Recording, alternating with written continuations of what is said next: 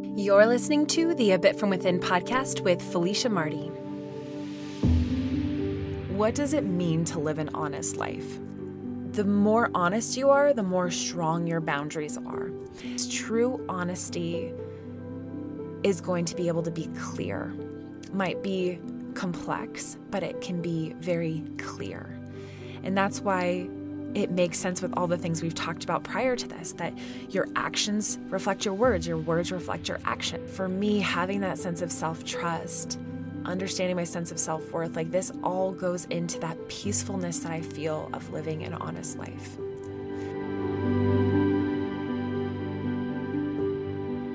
Hello, and thank you so much for joining me today for a new episode of the A Bit From Within podcast. My name is Felicia, and every week I come here to share a little bit from within.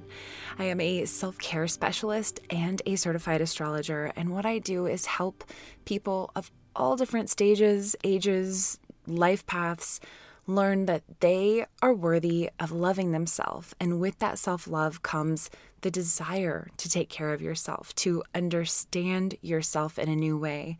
And I do that through a variety of ways, through self-care tools like yoga, meditation, mindfulness practices, as well as using astrology to help us be inspired to do those things in a different way each day, each month, but also to be able to look at your own natal chart and understand what is happening for you energetically. It's so funny because this week in particular, I've been doing quite a few readings. I had like more than 5, which is a little bit more than usual for me in a week, at least at this point. But over and over, we've been having these conversations where as I describe something that I see in the chart, like I see the person's jaw just drop and they're like, yes, like that is exactly how I am, or nobody's put words to that part of myself before. And I have to say that is one of the most gratifying moments. In fact, last night I was with a group of friends. It was one of like a Galentine's girls' night with one of my just favorite group of women. And one of them has just a lovely teenage son who was there with his girlfriend. And they were sitting down with us for a little while as we started talking about astrology. And right now I'm working through this series on TikTok that's all about when you start to learn about astrology, you first learn your big 3. So you know your sun sign. Most people know your sun sign. That's the zodiac sign that you call yourself. Like, I am a Cancer, I'm a Taurus. Like that's what they're referring to is your sun sign. And then you have your rising sign, which is determined by the exact time of day you were born. And then your moon sign, this completes your big 3. Your moon sign is connected to the deepest parts of yourself, your deepest wants, things that not everyone can see about you. So, we were just talking about different astrology, and I looked up her chart just to kind of talk a little bit about these things, like how do you honor your rising sign? How do you nurture your moon sign? What are some ways you can do that? And as I was looking at her chart, I noticed that she has a Scorpio moon, and I had just done a deep dive on this placement. And one of the things I shared with her is I'm like, one thing I've noticed is that Scorpio moons tend to silently suffer. They want to suffer in silence. They don't like to ask for help with their healing or their regenerating or anything. And it was so funny because she kind of just like her eyes kind of widened, and then she kind of looked away, and come to find out that she had a really bad knee injury that she just recovered from. And the whole time she just kept being like, it's fine, I'm fine. But her knee was so swollen, you could tell that she was in so much pain. But even physically, she couldn't put words to that. She kind of felt like she had to suffer in silence. And that was just it was one of those moments where you are helping people understand things about themselves. And, maybe we'll talk about this more throughout today's episode, but the theme of feeling broken often comes up during astrology readings.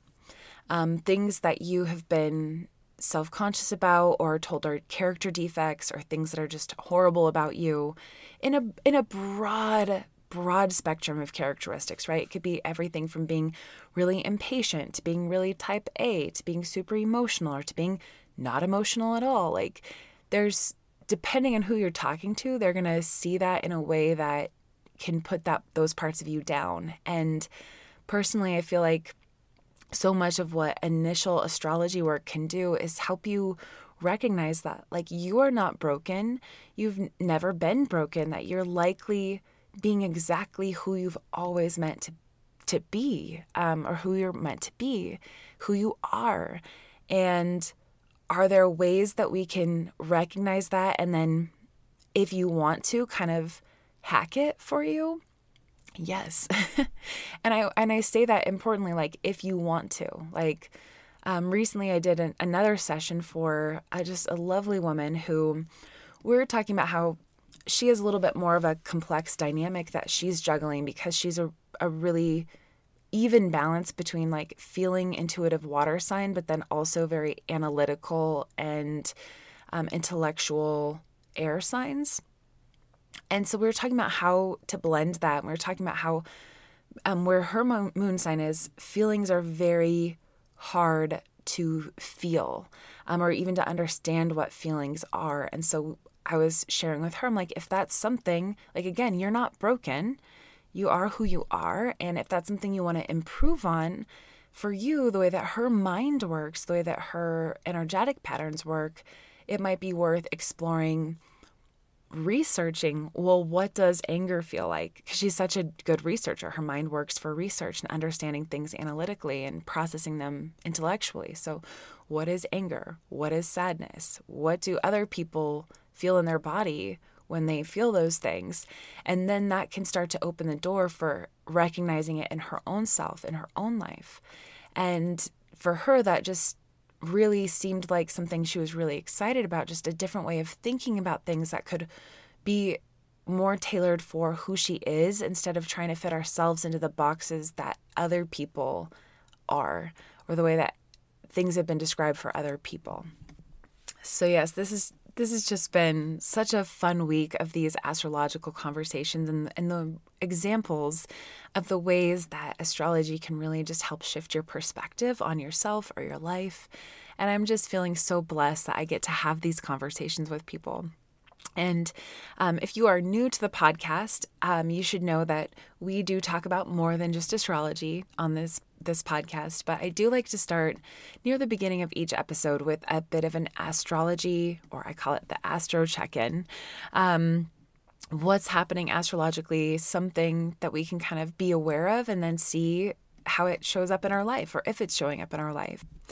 And now we do spend a lot of time during these astro check-ins talking about the moon. So every single month we experience a new moon and a full moon. And so on a weekly podcast, we're talking about that at least every other week most of the time. But this episode, during our astro check-in, I want to talk a little bit about a big conjunction coming up. So a conjunction in astrology is when two planets are in the same zodiac sign at the same degree. So essentially they are kind of lined up exactly from our point of view here on Earth. And we have a really big conjunction coming up. Conjunctions are usually quite important.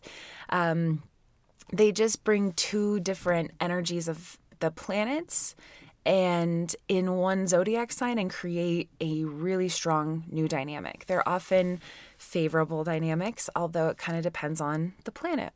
So we are getting ready for a conjunction that happens about sometime between 14 to 19 years. It kind of depends on the exact orbit path. But it doesn't happen sooner than 14 years apart. So these are kind of rather big moments. And this is the conjunction between the planet Jupiter and the asteroid Chiron.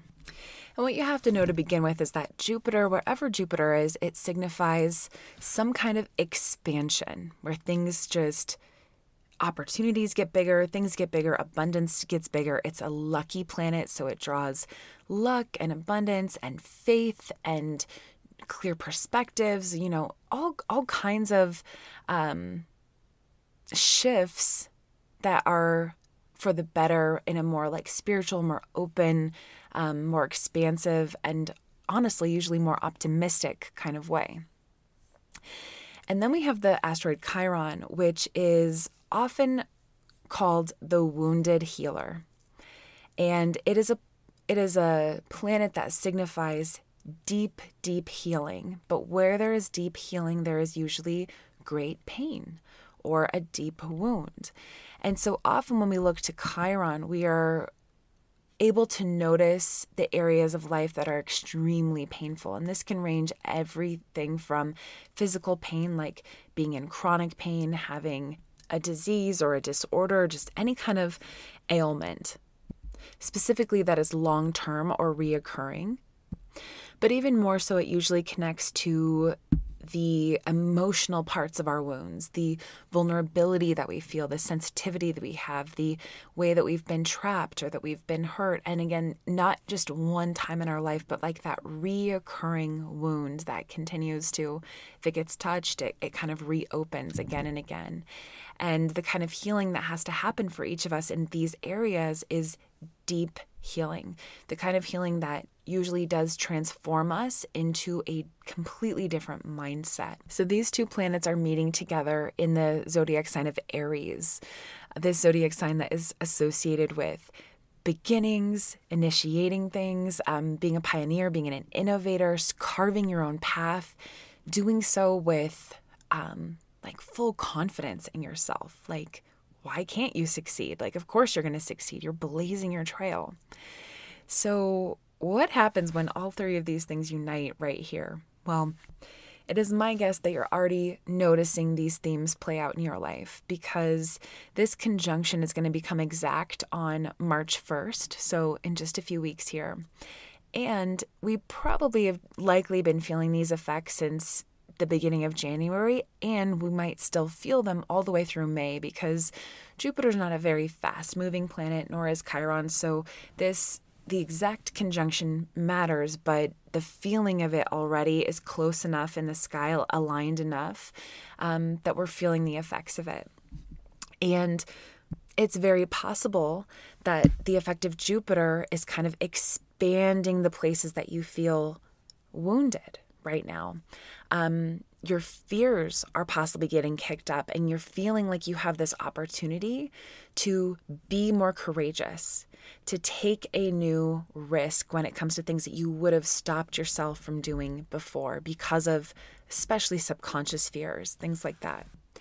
And the other thing we're going to be noticing here is the way that taking the adventure, so these Jupiter themes of traveling, of higher education, of going on a spiritual journey of some kind, that these things can oftentimes create a path for our healing in this strange way. I've seen this over and over. People will go on a journey, they will leave, and their mind will be expanded, and they will shift something that's been going on inside themselves, something that they couldn't heal where they once were. So this is very interesting. And one thing that I hadn't really looked at until I started to prepare for today's episode and knowing I wanted to talk about this theme is, when was the last time this happened?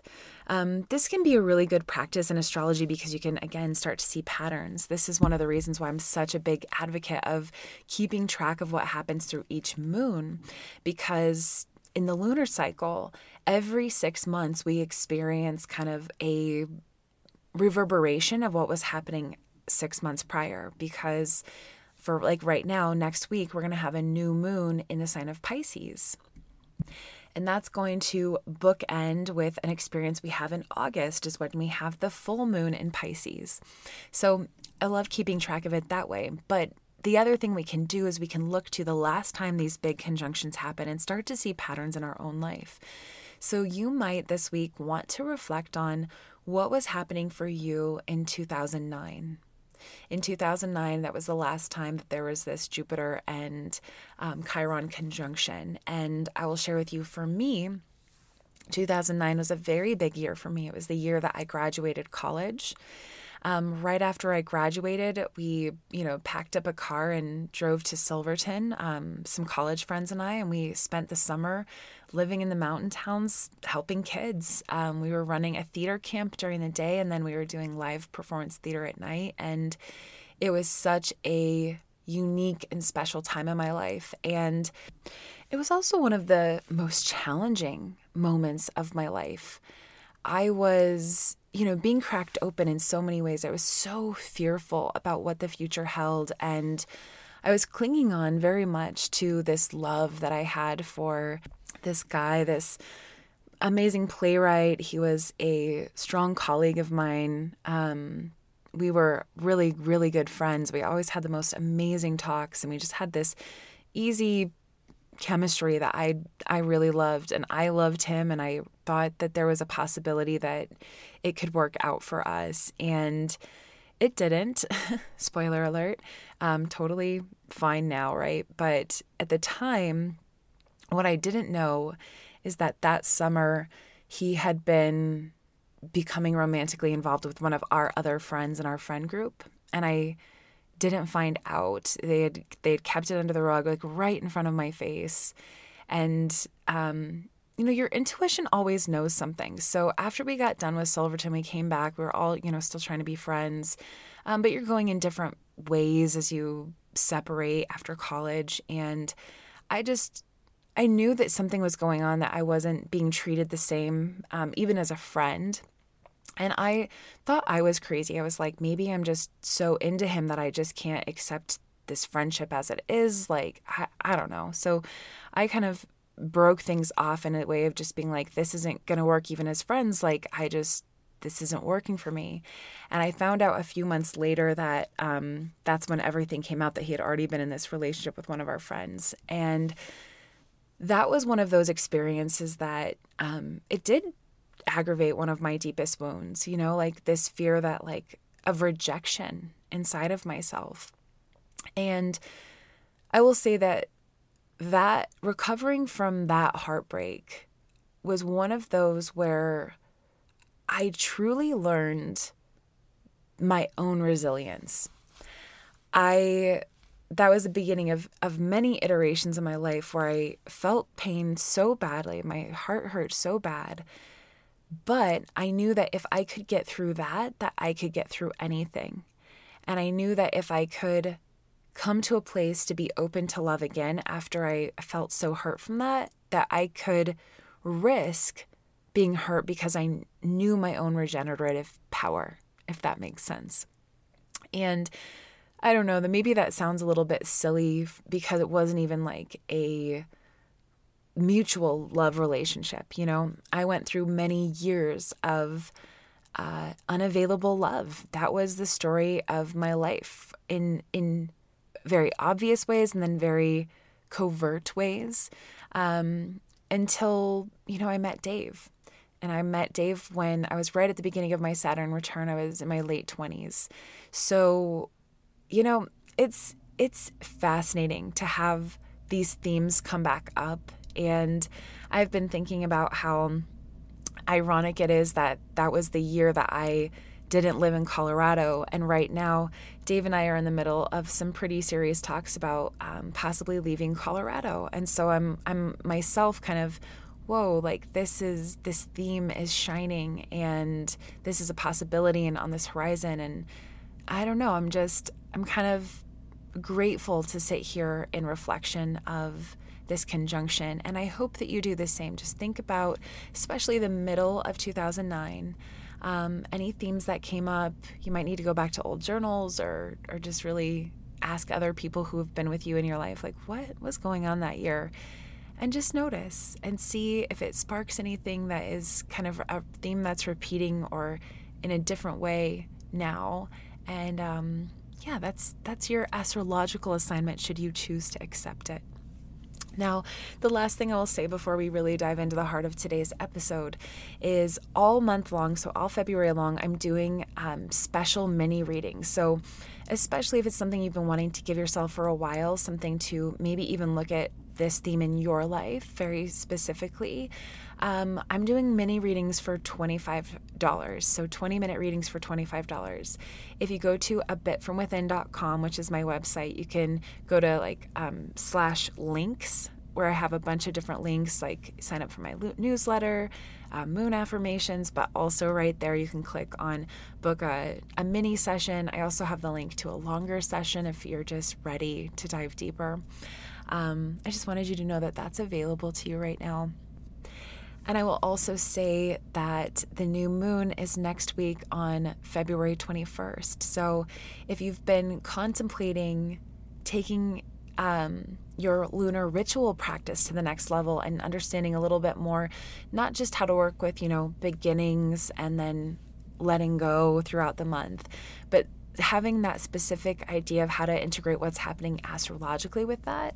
I create a brand new lunar guide every single month through the Patreon. So this would be a great time to try a free trial through our Patreon, see what kind of self-care tools are available there, and get your copy that's coming up of the Pisces lunar cycle guide. It's going to have a new moon ritual, a full moon ritual, some Pisces self-care information, just all kinds of fun things that you can inspire your self-care practice, your mindfulness practice through the month ahead. You can check that out on patreon.com. So patreon.com/abitfromwithin. So with that, let's just take a quick break.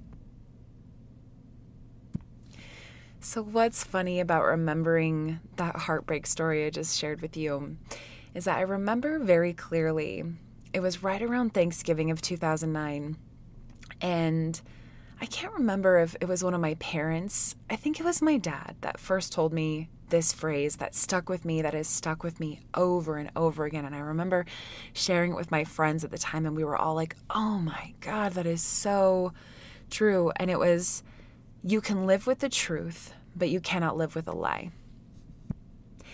And I remember feeling that so strong in my bones because, in this situation where you find out that somebody is, having a relationship with somebody else behind your back, especially when you had feelings for that person or you were trusting your feelings with the person that they were with, very complicated, like that does not feel good. And they were lying to me. They were lying in front of my face. And one of the things that the guy that I had feelings for, he kept saying to me like, well, I didn't tell you, or we didn't tell you because we didn't want to hurt your feelings.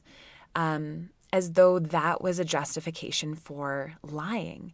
And the truth is, the truth is, they didn't want to go through the pain of becoming honest. Sometimes people lie because it's easier for them. They claim it's easier for you. But the truth is that when people are dishonest with you, it is never easier for you. I believe that you can always feel a lie in your bones. You can feel it around your body, or maybe that's just me, but I feel like you can feel it, but you're in a way you're being gaslit because somebody is lying to your face and you don't know what to believe. Do you believe what you feel? Something's wrong, but you don't know what's wrong. You don't have any information. Or is it easier to be told something that's hard, but that you can deal with? And that's how I always felt, like crystallized clear in this situation, is I'm like, would I have liked to know that? No. Would it have hurt me? Yes. Would I have had some big feelings about it at first? Absolutely. Like those are true things. But you know what? It was the truth that I would have had to accept, that I would have had to deal with, that I would have had to integrate into my life. And that 100 times out of 100 would be the better way to go. So it's funny to me that this has come up because the word honesty is a word that I have been feeling in a lot of my conversations over this past week. It's been a word that's been popping up. People in my personal life sharing things with me for the first time, saying, well, I've been lying to you for years about this, and now I'm being honest. And so I wanted to talk a little bit about, what does it mean to live an honest life? And, we all have our own relationship with honesty. Some of us live very honest lives, and some of us struggle with honesty. And I'm not here to judge where you're at in your relationship with honesty, but I do want to share a couple of things that I feel like are important about living an honest life. Like, well, what does it actually mean to live honestly? And what are the benefits of living an honest life? For me, I would say that I've always been a rather honest person. But I remember, again, this was sometime during college. I remember that I went through like a mini breakdown around trying to keep my lies straight over silly things, specifically around feeling like I was letting other people down. So when somebody would ask me to go get coffee and the truth is like I just didn't want to go, I would make up a lie. And I will say that this was a learned behavior for me, not being honest about the reasons that you can't show up to things, like immediately grasping for a lie and just letting that be your truth, even though it wasn't true. And so I did a 30-day experiment where I just was like, it doesn't matter how uncomfortable it gets for 30 days. Like, I'm going to live in my truth. If I don't want to go somewhere, I'm just going to say that. If I can't go and I don't feel like the reason why is good enough for them and that makes me feel fearful of being honest, I'm going to allow myself to move through that fear and see what happens. Like, what do I have to lose? Like, none of this is high stakes stuff, right? This is silly college stuff. So I remember doing that, and it's funny because I haven't thought about this in a long time, but I remember my mind being blown at how good it felt to not be mentally trying to come up with the right lie. Everything in your life, it became so peaceful, to be honest. And I remember even after those 30 days came and went, that I was very much maintaining that I would not go back to telling white lies about things to protect people, to protect myself, or it was just going to be the truth is how I lived. And then, of course, that was very much reconfirmed when I went through this thing about living with the truth. Like, no matter how hard things are, it's easier to live with the truth. So I guess all of this brings up this question of like, what does it mean to live an honest life? And what does it mean to be honest? More than just letting the things that come out of your mouth be grounded in truth. It's also about your actions being grounded in truth. So to me, living an honest life is that your actions match your words and your words match your actions. Kind of like what you see is what you get through and through. I think this is one of the first key indicators of living an honest life. And honestly, this one is an important avenue for us recognizing whether we are being honest with ourselves. Because, depending on the path that you've taken in life, maybe you got yourself into a job that you absolutely hate. Well, showing up, acting happy to be at work is living a lie, right? And you probably feel living that in your body. Even if you're masking your actions, masking your words, you are betraying yourself and you're feeling that in your body. And I think when we start, again, this is high level stuff, because as we start to think about that, it's not usually just as easy as just, throwing your hands up and quitting your job or starting a new career, especially depending on where you're at in your life. So again, this is a little bit complicated, but you have to ask yourself, well, what does it mean for me to live my truth? Sometimes you can put more energy into a different passion that you have that can counterbalance enough what you're not loving about your life. Or you can start to crack open a door that over the course of several years will lead to a new path, but it couldn't have happened in a light switch moment. I would say that is more of what I've experienced in the last year, just over a year, with my business. So I know that a lot of you listening know what I'm going through personally. Recap for anybody who's new that's listening, this is the short version, but I have been a wedding photographer for the past 10 years. I opened up my business in 2014, and then I went full-time in 2017. And so for the last 6 years, I've been running a full-time wedding photography business, and I had a breakthrough moment in December of 2021 where I realized that I was ready to close that chapter of my life. And so for the past year, all of 2022, I was working towards that and starting to transition, because as a wedding photographer, you already have so many weddings booked. You can't just give up on all of that. So in a way, especially now that I'm starting to be through the other side of it, I recognize that pretending to love being a business owner for myself, even though I was under so much pressure every single day from multiple areas. I thought I was really good at that. And that is because I am very used to living on the hamster wheel. I am very used to feeling like being in chaos is feeling safe. And so all of these things that I thought were true about myself, which there's probably a case to be made for all of it, but I was lying to myself about being happy doing that because I thought I had to. I thought it gave me so much integrity, that it was so special, that I was good at it, that it was a really cool path, something that was unique, something to be proud of. And all of those things are true. I am proud of myself for what I was able to create and who I was able to connect with and how I was able to grow. I am so proud of all of those things. But I was lying about the stress that it was taking on me. And the honesty piece is something that unfolded slowly. It came as a knowing that I didn't want to keep doing this. And then it took a full year to keep going through the motions to, in my mind, I had to, living as an honest person and a person with integrity, it was without question that I would finish all of those contracts. So doing the honest work, I was finishing those things. It took a long time. And now that I've had a little bit of space, and over last weekend, it was my very first and last wedding of 2023 that I for the first time in 10 years, I have no future commitments to weddings.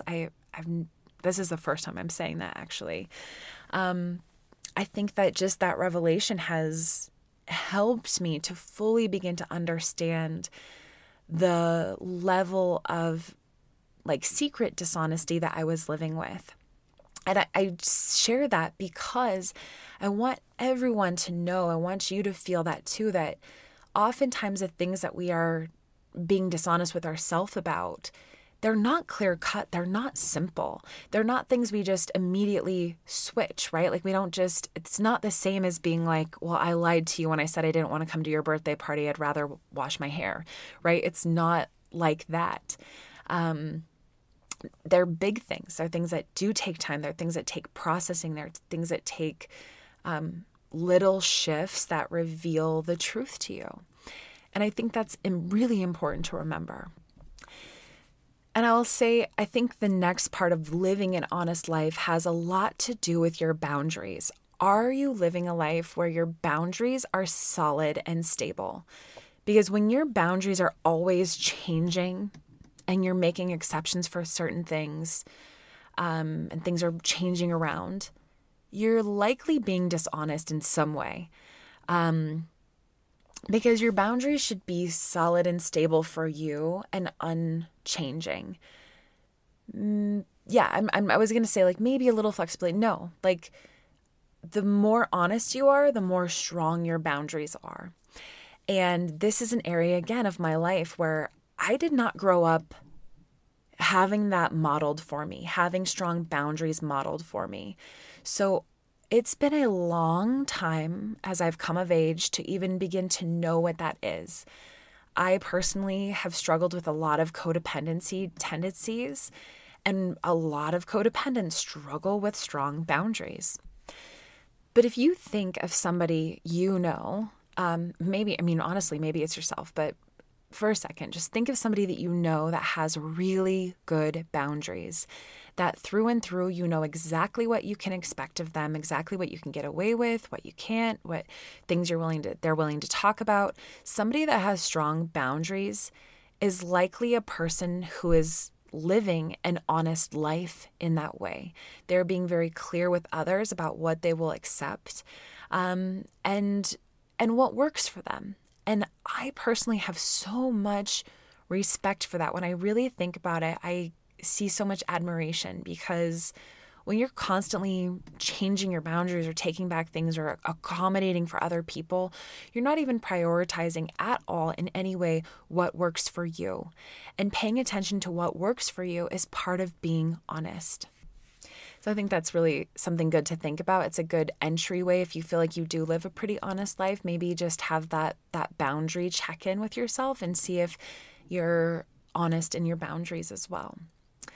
Of course, we can't talk about honesty without saying that you can't be honest if you're unwilling to have hard conversations. Now, I think that this is, I was going to say like a can of worms, but it's not. But it is an important aspect of this, that when you are going to be honest, sometimes you're going to disappoint other people. Sometimes this is going to lead to open disagreements about things. Are those things uncomfortable? Is it hard to disagree with people? Is it hard to disappoint them? Absolutely. And I think even when you're going into that, it might feel like a high conflict situation or even a low conflict situation. You might be very conflict adverse. You might say, I hate that sort of thing. I would rather do anything but that. In order to be honest, you have to be willing to share the truth. However, one thing that I have noticed throughout my life is the truth coming out with extra, like, swords. Let's just say, like, sure, the truth can cut, but have you ever been on the receiving end of somebody sharing their truth with you that's just coming out as mean and cutting and, or maybe you've done this yourself, like maybe when you get really triggered, that's how your truth ends up coming out, is instead of holding the truth with kindness, with integrity, with fairness, with just being honest, instead you have been the victim of, when you're triggered, when you're in defense, you come out with these swords that just cut, and you feel like in order to be honest, it has to be such this painful process. And it comes out maybe with your jealousy or your frustration or your anger, your grief. Like, this happens. I've experienced this many, many times in my life in different ways. I've also seen this.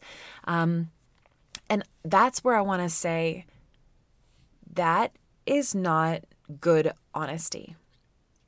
I don't know like a smarter way to say that. Like, to me, that is just bad honesty that should not be tolerated in any way. If you can tell by how charged I am, I've had some interactions this week where I've been on the receiving end of some really vile honesty. And what I will say from that perspective is, when you're on the end of receiving vile honesty, let's just call it that, it makes it very hard to know what part is truthful. There's probably some kind of truth there. Maybe the truth is concern. Maybe the truth is resentment. Maybe the truth is, it can be a lot of different things. There's probably some truth there.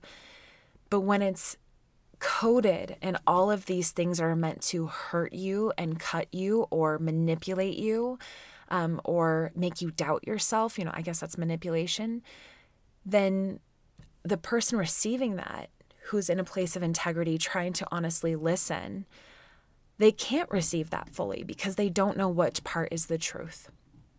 And I think that this is so important, whether you're on the receiving end or you're on the giving end, to remember that if you can't have a calm conversation, then it's probably not worth sharing the truth at that point.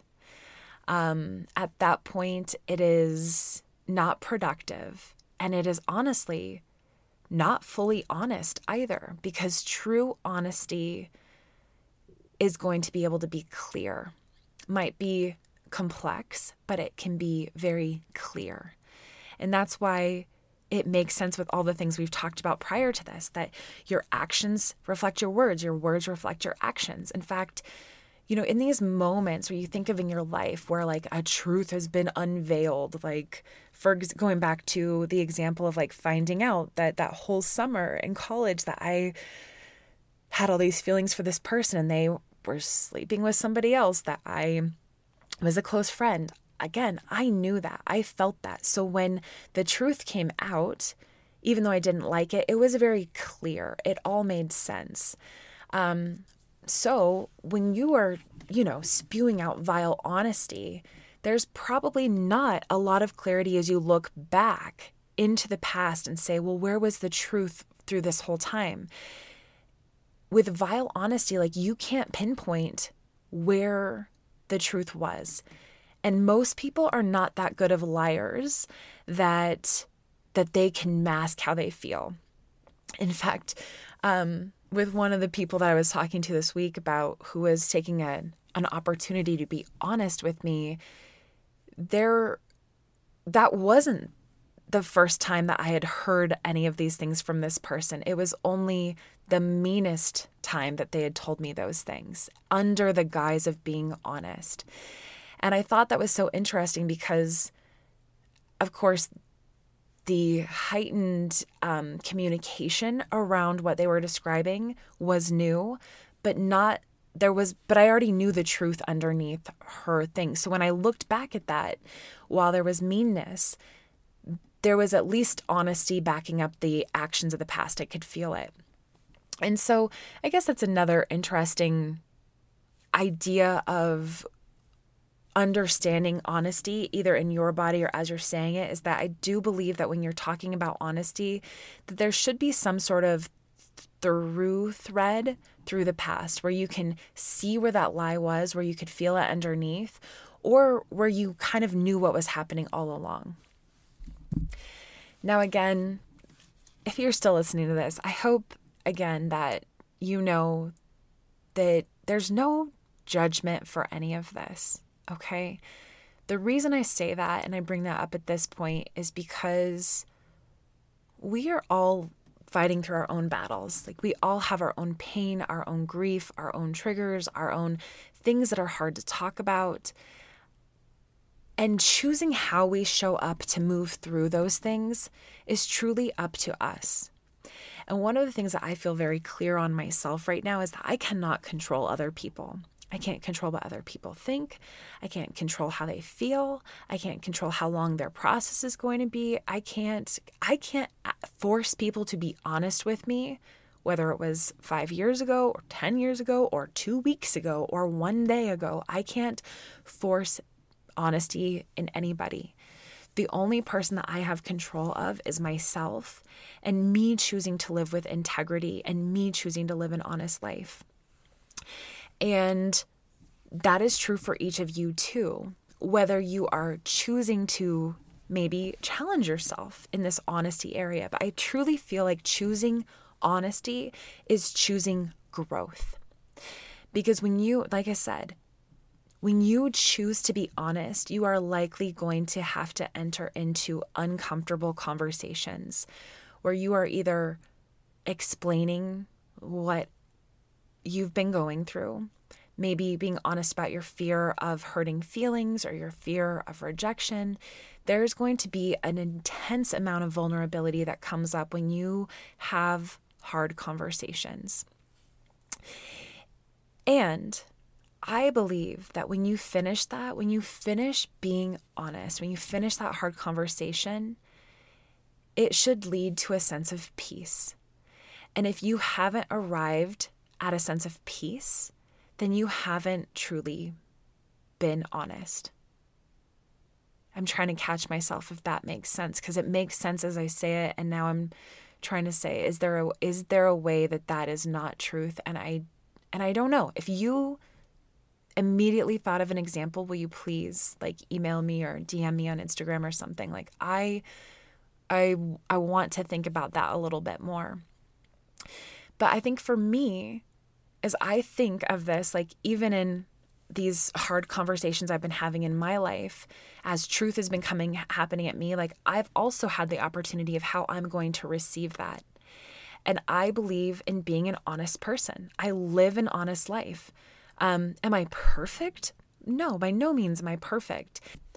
But because it's easier for me, I live a very transparent life. I mean, hell, I come on here and of course I don't share all of the details and the who said what and all of that, but I live a very transparent life. And I do feel like I'm a very much what you see is what you get kind of person.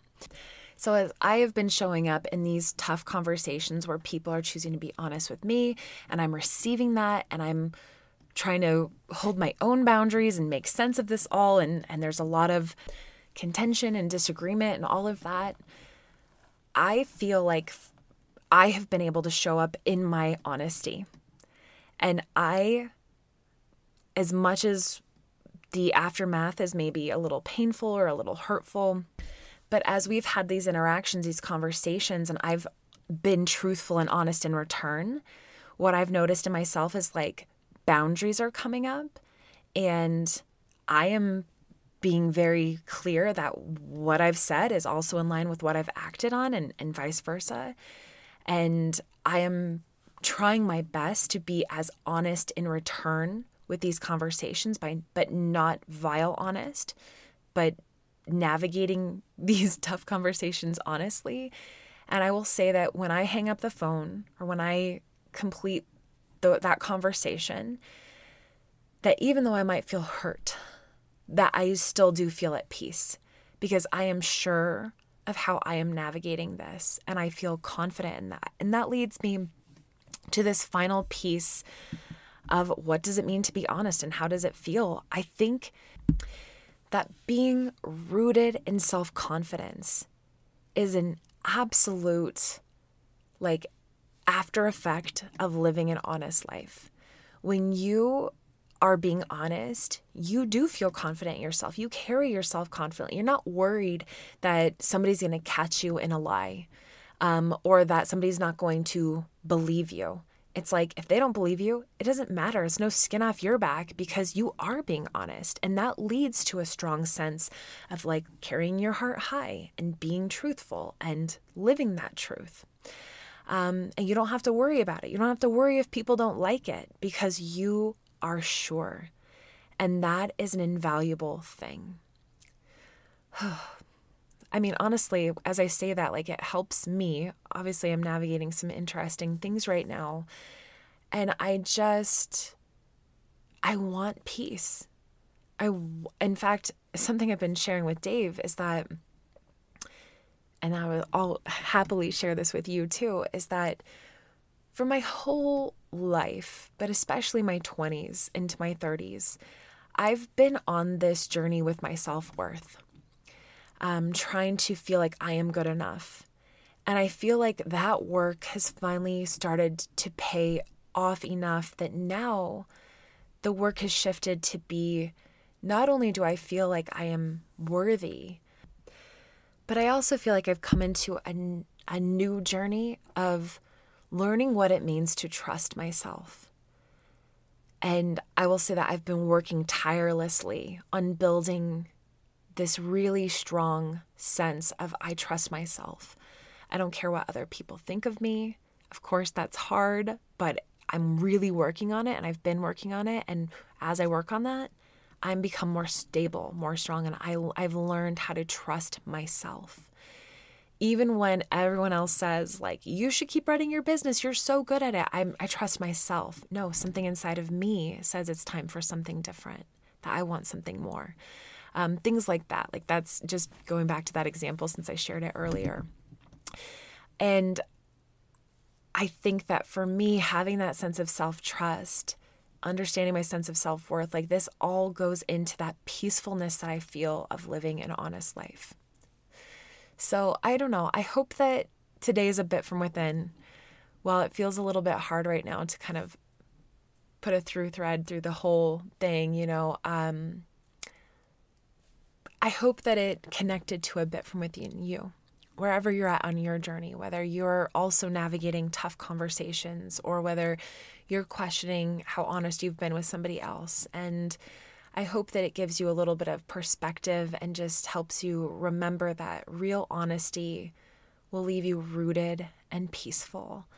And we can live with that. We can live with the truth, but we cannot live with a lie. So with that, we will end today's episode. Let's do a card drawing, shall we? This has been one of my favorite decks. It's the Namaste 48 Stress Less cards, and I swear they've been magic. We'll shuffle these and see how the universe wants to contribute to today's conversation.